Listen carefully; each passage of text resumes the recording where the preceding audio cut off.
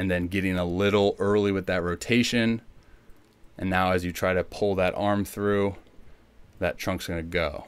All right, so this is a pretty good visual of it too, because it's showing you that you're limited on that separation. So I have you here, touchdown of the front foot, okay? So when I look at touchdown of the front foot, I want to see dirt come up. No dirt, boom, got dirt. Okay, boom, full front foot contact with the ground. That's our anchor, right?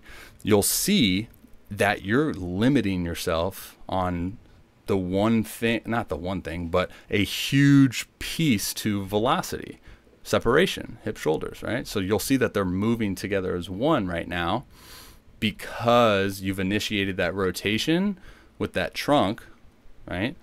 So here's a really good visual of this. Again, going to your boy Verlander.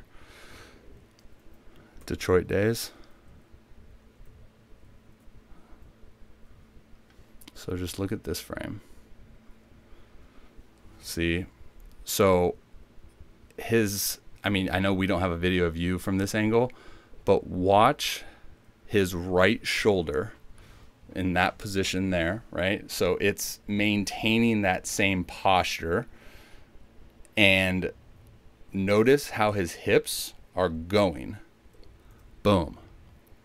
Okay. So the shoulder didn't move with the hips in that one little frame. Again, this is happening in milliseconds, dude. I get it. It's not something you can really control, but we can train those motor patterns. But the shoulder didn't go, right? The trunk didn't really aggressively rotate with the hips. So he has an ability, again, separates himself with the ability to segment those two parts and create that tons and tons of rotational energy and just release it on time. Now this next frame is when it's being released. Boom. Now they match up, right? So they go from separated, boom, to essentially matched up in like one frame. Whereas yours, this is your anchor now, front foot.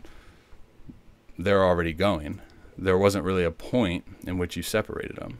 And that's why I think getting into that pushy arm action, trail leg hip flexion, as well as a little bit of early launch, not terrible, good trunk flexion, but just looking at you right here, we want that chest in front of that lead knee.